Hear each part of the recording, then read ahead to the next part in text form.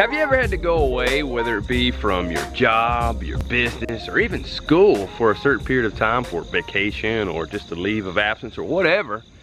It seems like you spend X number of days, sometimes up into a week, preparing for that time away, and then you're away, and then you come back, and then it seems like you're spending a week or so catching up from all the work that you got behind on.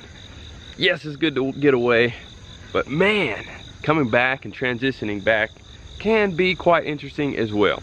And just last week, we were at the Homesteading Life Conference in Hannibal, Missouri. And this week, we've just really been trying to get back in the groove and swing of things. Overall, I feel like we're right there right now. I feel like we're back in that groove. But it is an adjustment each time we have to leave the homestead. And this week, we're harvesting again. The kids were harvesting some cherry tomatoes. Josiah and Sailor have been doing a really, really good job on harvesting and taking care of certain areas around the farm. It's alleviating me from having to do everything. When you feel like you can just trust and pass on certain things to people, it really helps the homestead just flourish overall when you each can have areas that you're responsible for and not one person is responsible for it. And as they were doing that, I was harvesting arugula. We've just really been going to town with harvesting arugula here lately. It is really doing well. And as I was harvesting this arugula, I was trying to get some side lunges in and some squats in as I was straddling this bed harvesting this arugula. So that way I was getting some resistance training in, as well as increasing and working on flexibility at the same time. And there are three major components to having a complete physical activity, fitness routine, and that is making sure you get the right amount of aerobic activity. I wasn't getting any aerobic activity in doing that, no cardio was involved there. But I was getting some flexibility, working on flexibility, as well as getting some resistance training with doing those side lunges as I was harvesting the arugula. So it's great to be able to harvest something and get some exercise in at the same time.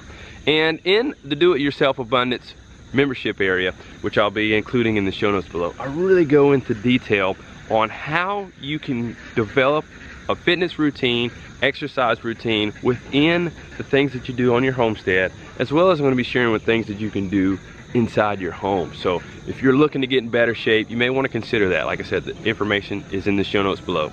So after I did that and the kids harvested the tomatoes, we came back together to harvest some radishes.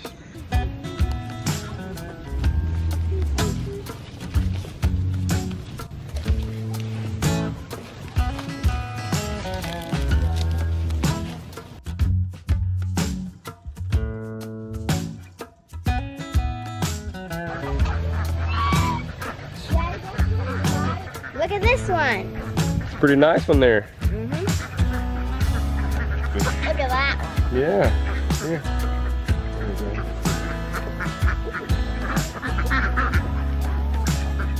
And these weren't the best radishes that we have ever grown. Actually, these were new beds that still we need to work on increasing the fertility in. So there was a number of rejects that were in these beds that we were harvesting from. We were able to still get a nice harvest, but not as good as we normally do. But the rejects we gave to the chickens.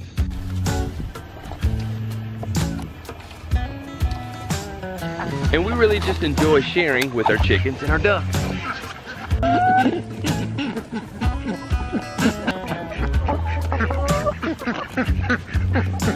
And speaking of the chickens, they recently got a new home. And one of our viewers has a business where he makes custom chicken coops, chicken tractors, chickshaws, and things like that. I have learned during my time here on the homestead, there's certain things that I like to do, there's certain things that I really don't like to do, and there's some things that are kind of in the middle of the two. And for me, I've kind of found that most of the time building things is not really something that I enjoy doing. So I have learned that I really need to delegate certain things, hire out certain things if I really don't like to do them, or I feel like it's really sucking energy and the flow out of me. So this was one of those tasks, and I was really, really thankful for Brent making us this new chickshaw. Once Brent arrived, I was amazed that he was able to get the chickshaw in the back of his truck. And come to find out, he loaded it in the back of his truck all by himself. But I wasn't gonna let him unload it all by himself. I gave him a hand in unloading it. And upon looking at this Chickshaw, I fell in love with it. I really like it. It was made with really good quality and made with a good heart. And besides, the kids, they loved it too. So much so, they just wanted to play inside of it.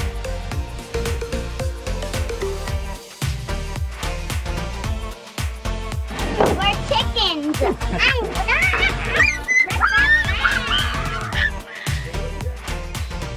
So Brent, you said that a coop like this, chicken tractor like this, would cost what? Normally about $500 to $800. $500 to $800. I'm selling them for $599. That is pretty neat. This is excellent looking tractor here. Would you call this more of like a chicken tractor or more like a Chickshaw or I a would combination? say it's a hybrid Chickshaw slash chicken tractor slash apparently right now a kid's playpen.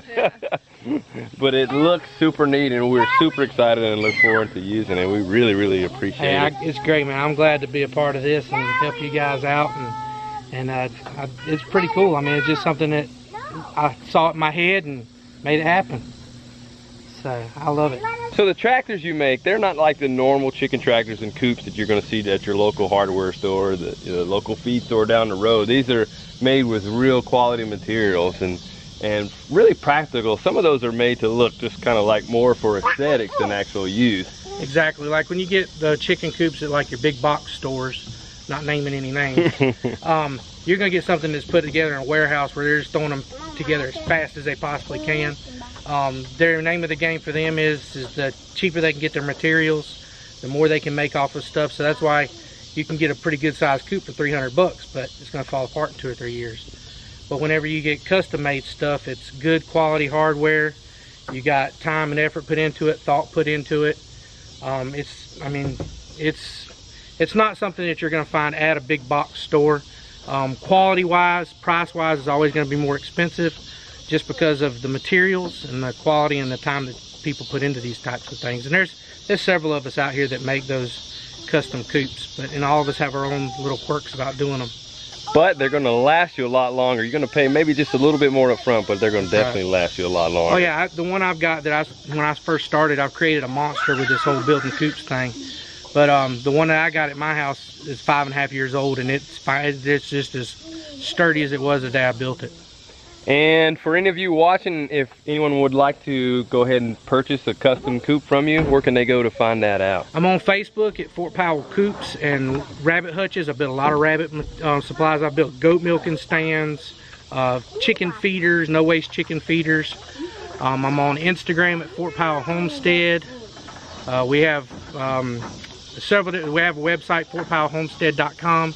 Those are kind of the main ways of getting a hold of us. And I will include that information in the show notes below. Brent, switch hands on you. Really appreciate you no problem. bringing this Thank y'all. chicken tractor out here for us. Yeah. Definitely a blessing, and we look forward to using it with our chickens. So. And your kids, you have to run your kids out of it first.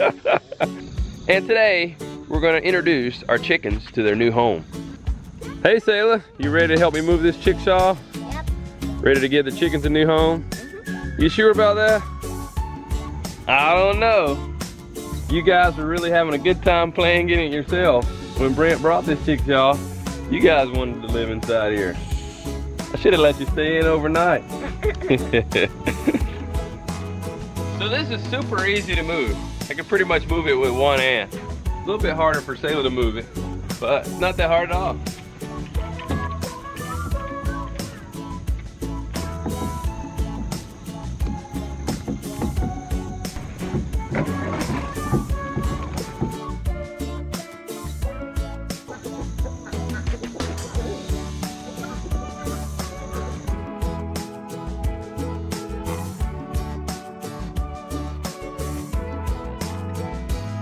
So as I was pulling in the new Chickshaw, Sayla was over there giving him some treats to distract him and get him away from coming out where I was coming in. So that was a really big help. Thank you, Sayla.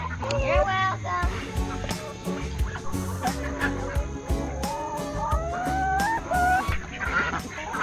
Okay, so when we introduce chickens to a new coop, what I like to do is leave the old one in for a little bit, but then as the new one is here, open it up, let them explore it, let them kind of get feel for it and say, hey, maybe I want to live here, I'm not sure. But you'll still notice, with the rooster crow, you'll still notice that they'll still like to go to their old one.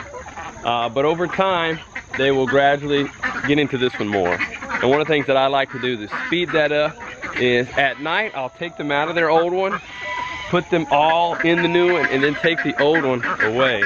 So that way they're like, hey, what's going on here? And they'll wake up into their new home and just like, well, I don't know what happened to the old one. This is our new home now. So that's one of the things that I like to do. So right now we're gonna go ahead and open it up and let them explore and start getting a feel for the thing. Hey Sayla, would you do the honors of opening up the new Chickshaw? Yep. Drum roll.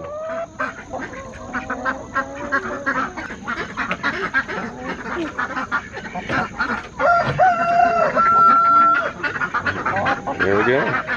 Okay, so we're gonna just leave them alone and let them explore the rest of the day on their own. I do want to mention that if you're getting brand new chickens and you're bringing them into a whole new area and into a whole new coop, and you're gonna let them free range, I definitely recommend keeping them contained for about 2 to 3 weeks. Because if you don't, you just bring them into a new area and then you just let them free range. They really don't have a place that they know is home, so they'll just kind of go everywhere, going up in trees and areas that they won't really be protected in. So that's something to keep in mind for those of you who free range. If you're putting them in electric fencing, you don't have to quite worry quite as much about that, but it's something to keep in mind.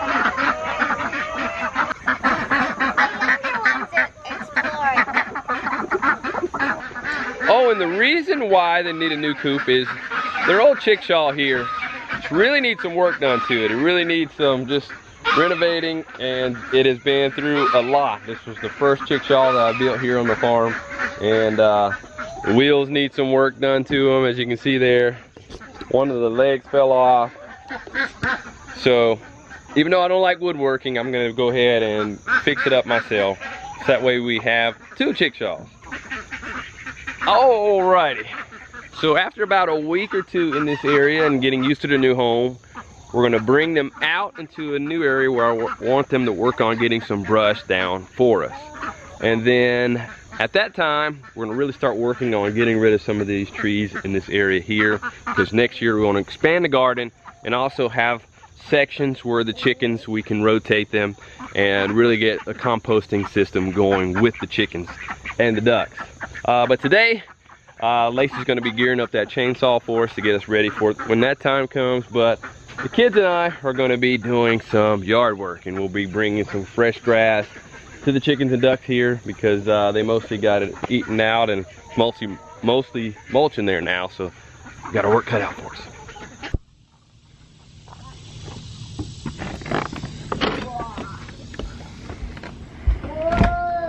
Alrighty, so you getting the chainsaw all registered and everything? I'm working on it. And here recently, making sure that we get everything registered and warranties under control and taken care of has been on our mind for a big reason. What do we have to deal with here recently? Well, the dishwasher stopped washing, so we had to see about the warranty on that. And we just bought the dishwasher this year, and come to find out the motor on it went bad. So I definitely recommend when you buy a new appliance, tool, or whatever, make sure you register it so you get the full warranty that they provide, because you never know when something's going to happen. And who would have thought that in the first year of having a dishwasher that the motor would go out? It's crazy. So definitely want to make sure we don't have any problems with our other tools that we bought this year, right? That's right. Yeah, and just to make sure that we don't have any problems with the other tools that we bought this year, we're going to go ahead and get those registered and make sure we have those warranties available to us. So as Lacey's doing that, we're going to go outside, and we're actually behind on doing some lawn care around the property. So we're going to do that. We're actually going to harvest some grass for the chickens. So let's get started. Alright, for starters, we're going to start right here in this bed. This was an area that I had intended to make a raised bed with block here. You can see the blocker there, but I didn't get to it in time, so the grass, unwanted plants, and everything has just grown up all around it. So this will be a project that I come back to sometime in the fall and actually get it done ready for next season. So I didn't get it ready for this season, but it is what it is. So we're going to go ahead and I'm gonna weed eat this down, then let the kids come through, rake it out, put it in our new gorilla cart, and take it up to the chickens.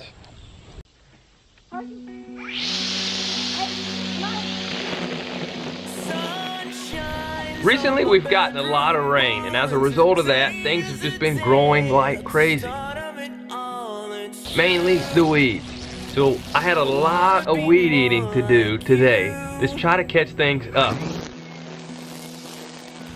I weed eated around the house,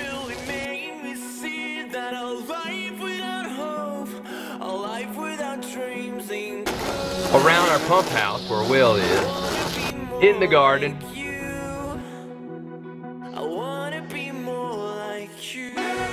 around the garden,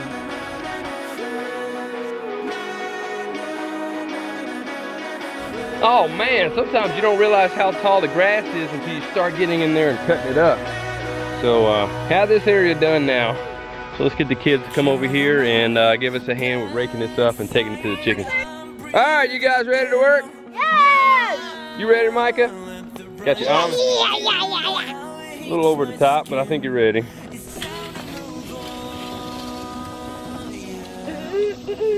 The kids would rake up the grass and put it inside the gorilla cart, which has been a huge blessing. We really like having the gorilla cart.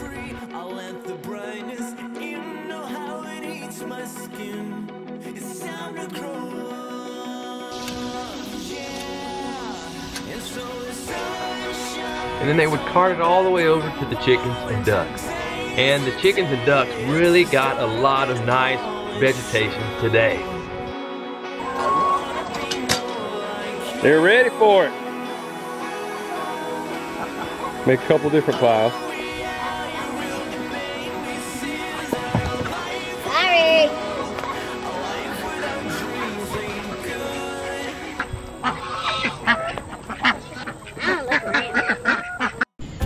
And then evening came, and let me tell you, it was a beautiful sky that night. And we don't routinely put up our chickens at night just because we haven't had any problems in quite some time. Because of the dogs keeping them protected, the electrified fencing, and our chickens are mostly raised in wooded areas, so there's not really a threat, huge threat for aerial predators.